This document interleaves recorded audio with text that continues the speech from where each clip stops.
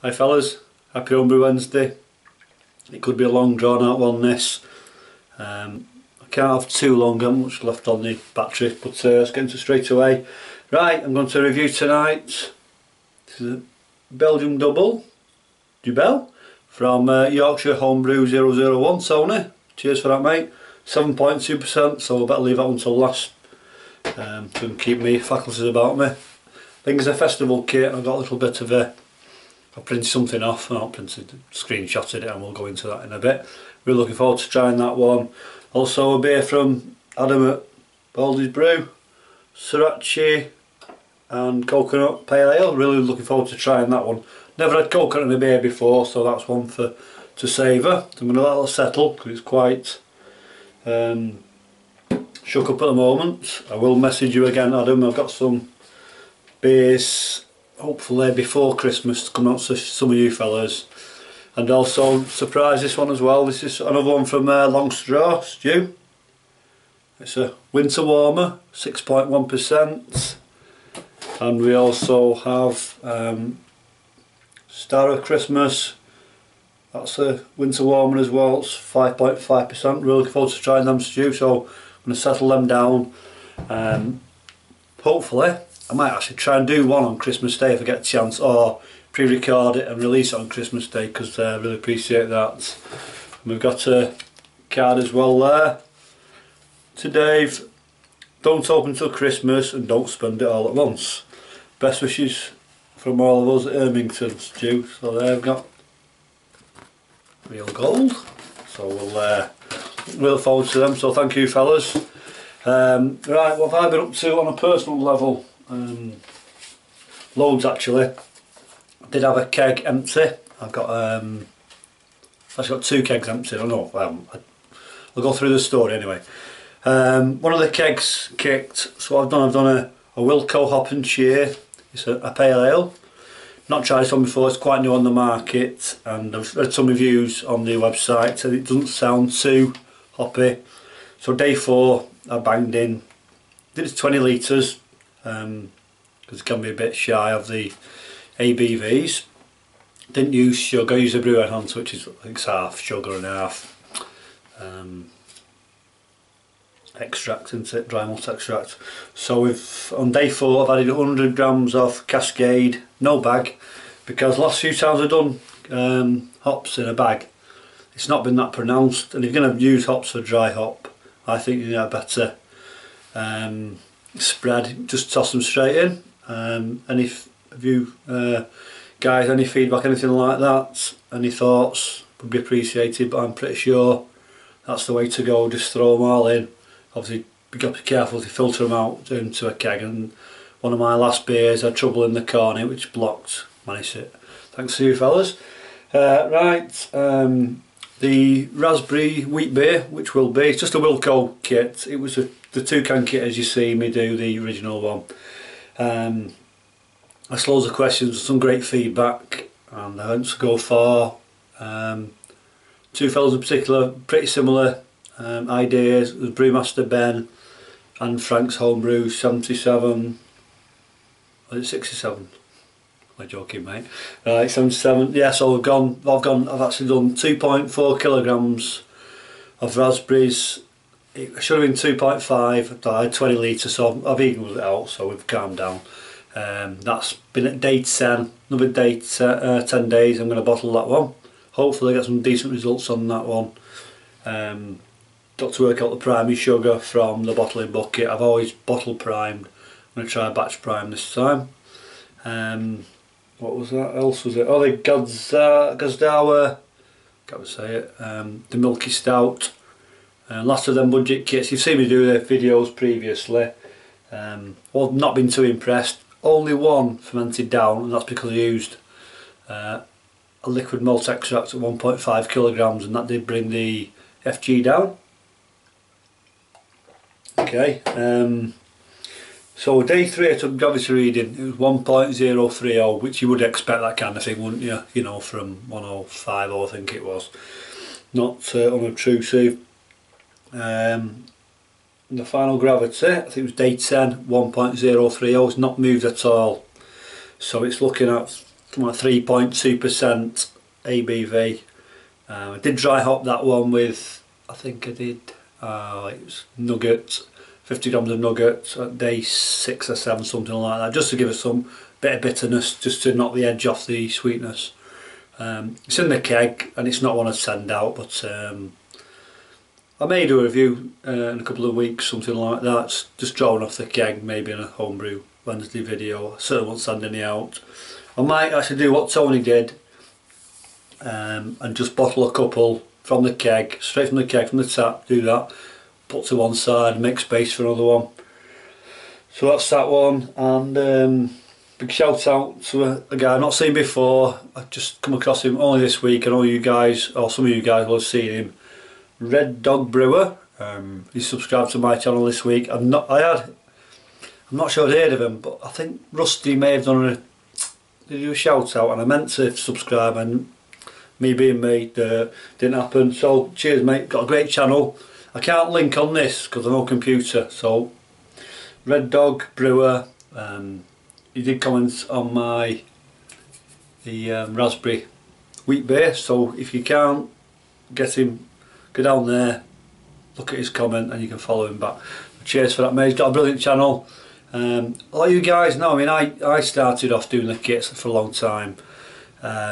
I also made a homebrew boiler, you know, homemade thing, mashed on that, and some of you guys just go in there with the, you know, the both feet, and sometimes it's probably a better way. I don't know, I think I did alright initially.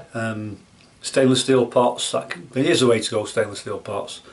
A magnificent grain basket, really good. And them grain bags, they're a pain in the arse to wash out, aren't they? You know, no matter what you do, you always got some remnants. I mean, I rinse them, I've had them in a dishwasher and the washing machine. Then I get called for having hot residue and blinking grain residue over the rest of the washing. And there you go. Right, so that's that. Let's down to the main event. Really looking forward to this one.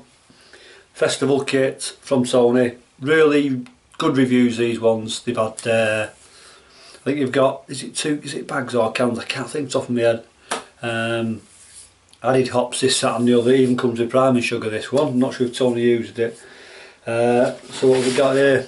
Okay, the Belgium Dubbel, done as a straight kit at 7.2%, so that's why I didn't leave it until last 5th of the 9th, 16th, so it's a really nice time to settle. It's not been overly cold.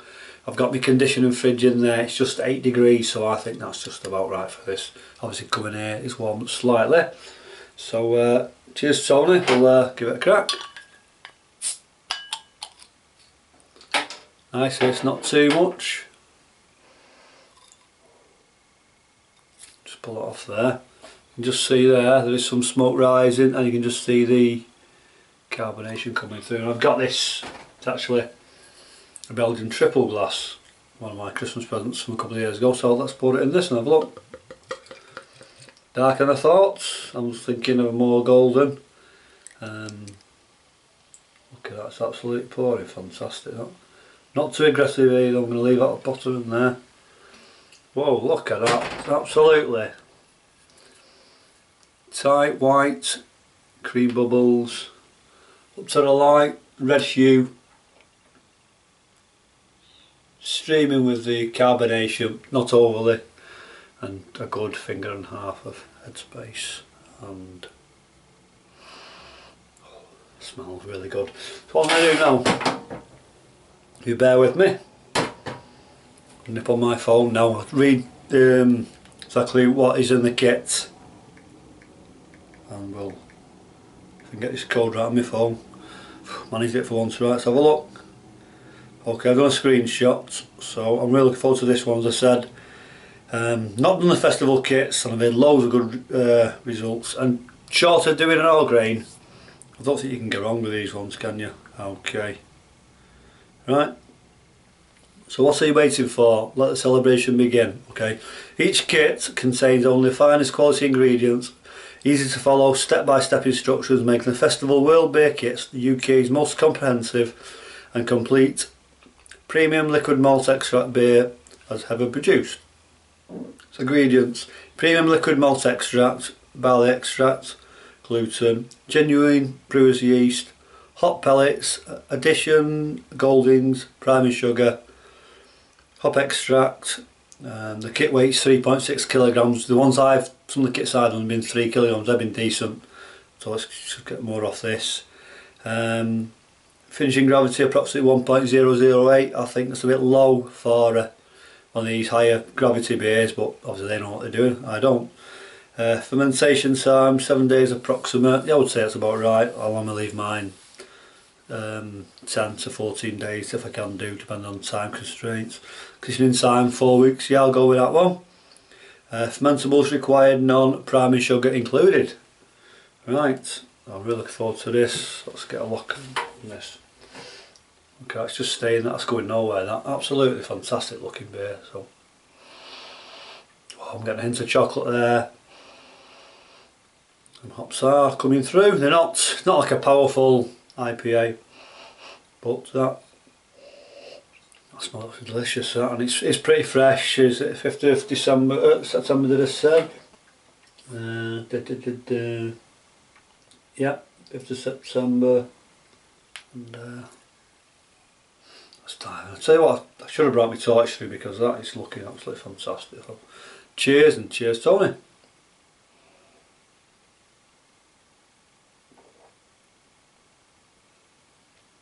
Sweet there straight away.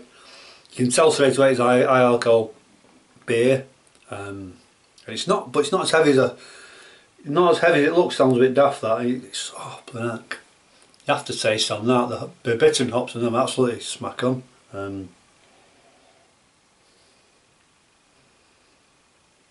Yeah, definitely sweetness on the front there.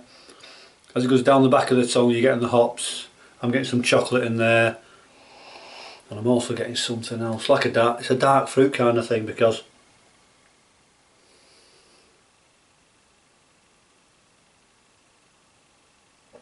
wow, I'm going as far as to say that is, of all the kits I've done and the kits I've tried, that's right up there with the Aussie Brews sent me. So I think it's a Young's American Pale Ale, and that is praise indeed, because that is that's crack on, that flipping it. And you know what, I love all grain.